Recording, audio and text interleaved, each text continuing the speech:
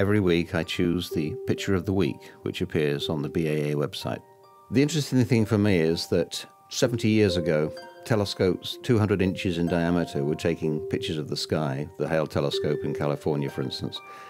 Today, we're getting people sending pictures of the week candidates in, which are at least as good as was produced by that telescope.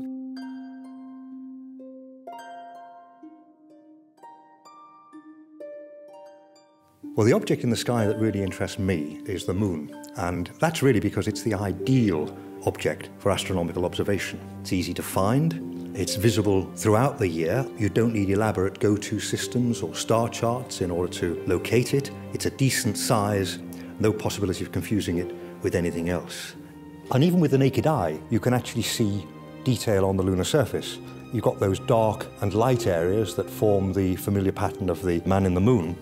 If you've got binoculars, then you'll immediately see that you can make a distinction between the bright terrain, which is highland terrain, absolutely scattered with craters, and the darker areas, which were regarded by the ancients as being seas, and in fact were called seas, are not seas at all, but they're vast lava plains. If you can get a small telescope, then they will reveal literally thousands of those craters dotted all over the lunar surface. And there's enough detail there, really, to keep you occupied for the rest of your life.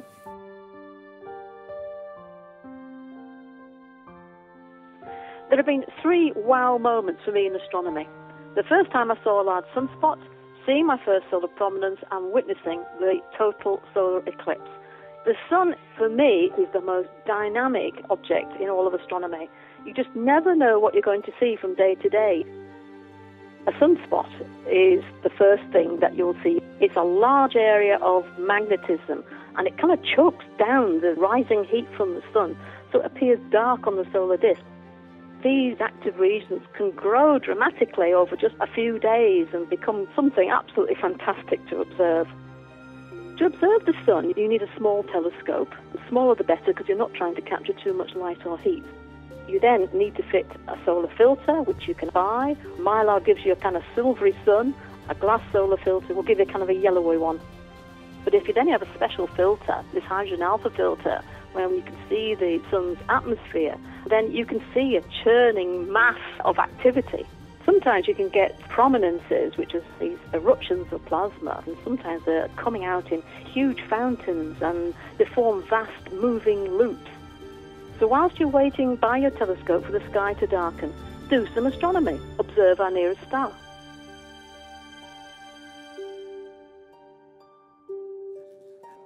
Meteor astronomy is great for amateurs because you can do whatever you like. You can make it as simple or as complicated as you like. You can either indulge in simple visual observing with your deck chair, your clipboard, doing visual observations, which are still of great value. You can use your DSLR, as Pete Lawrence did here, to produce lovely images of meteor events. And you can join in the new programme of video meteor observations, where people all over the country are setting up automated cameras to record meteors on video. And there's some great science that can be done on that, but it's also great fun.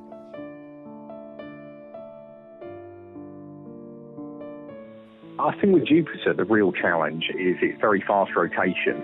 In ways, it's perhaps an easier target than Mars is because of its large angular size. You can still get good Jupiter images even when the seeing conditions aren't especially ideal. Jupiter is the largest of the planets, and it's a good model for the sort of planets that are now being discovered around other stars as well. It's a gas giant. Everything you see on the surface is clouds.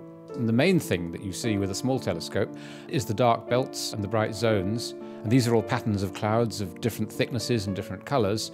Even with a modest telescope, you can also see some of the major weather systems on the planet, such as the Great Red Spot. Another thing that you can see with a modest telescope is the planet's 4 great moons. And in this video, for instance, you see Europa just passing in front of the planet, followed by its shadow. With Mars, the challenge is it's often at quite a small angular diameter, so you really do need both very good seeing conditions, and you also need to make sure that your telescope is perfectly collimated to get the absolute maximum out of the telescope. Because Mars is such a small target, also you need quite a large aperture to start resolving fine detail on its surface. It's a very, very different planet to Jupiter, not only in its geology, but also in its appearance to us and the kind of techniques we employ to photograph it. With Mars, you can get very starkly different views from one filter to another. The red filter really emphasises those dark surface features that are so famous, such as Syrtis Major, while a blue filter almost wipes those features out, and all you can see are the clouds and hazes in the Martian atmosphere. I think the most crucial step really is the capturing of the raw data. It's about that initial step where the images are make or break. You're never going to get very sharp, clear images without very steady seeing conditions. So it's only on those rare, very good nights that you can capture very sharp images. I think perhaps I suffer from obsessive-compulsive disorder. You do have to be obsessive about every little step in the process. You need to try and refine and perfect, such as making sure the telescope's cooled down properly. You're constantly focusing and refocusing, even in the course of one imaging session.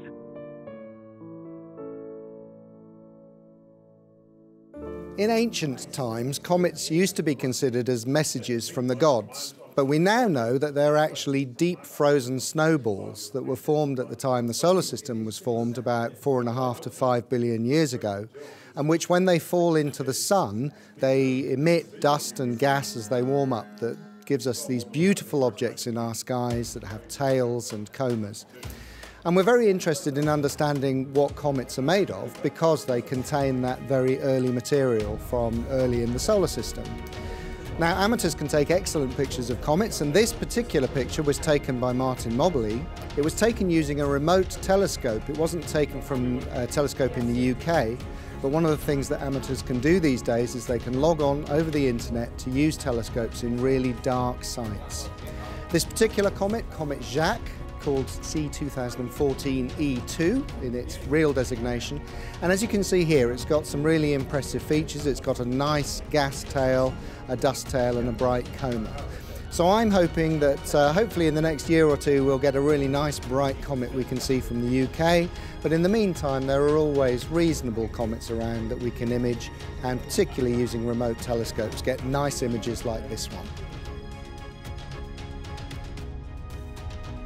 The deep sky appeals to me because of the huge varieties of objects to be seen, from places where stars are being born, their dying embers, to distant galaxies at the ends of the universe.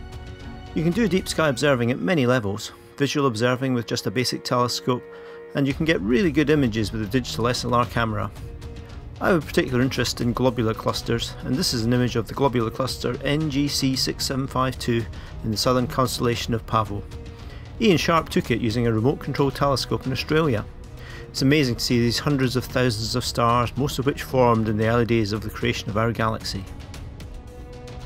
So I've recently been lucky enough to go to the island of Palma, where there is a big professional observatory. And one of the reasons it's there is that the skies in that observatory are absolutely fantastic. And the picture you're seeing here is a picture of the Lagoon Nebula. This is in Sagittarius. It's a long way south, very difficult to get from the UK, but from La Palma you get a fantastic view. This is a picture taken with a normal DSLR camera. And one of the things that's really interesting in this nebula is there are things called Bok globules. You can see them in this picture as small black patches on the nebulosity. And these are protoplanetary nebulae, so these are where new solar systems are being formed. So amateurs with small telescopes can take pictures of new solar systems. The BAA encompasses every aspect of astronomy, observing all the different kinds of wonderful objects that we see in the night sky, and with the sun, of course, also the daytime sky as well. If you join us, you'll become part not only of a great tradition, but a great group of people enjoying astronomy, trying to enthuse others about why it's a great hobby, and become part of that team looking at the night sky. The BAA holds regular meetings and workshops around the country, so why don't you come along to one of the meetings, meet other members, and clear skies for 2015.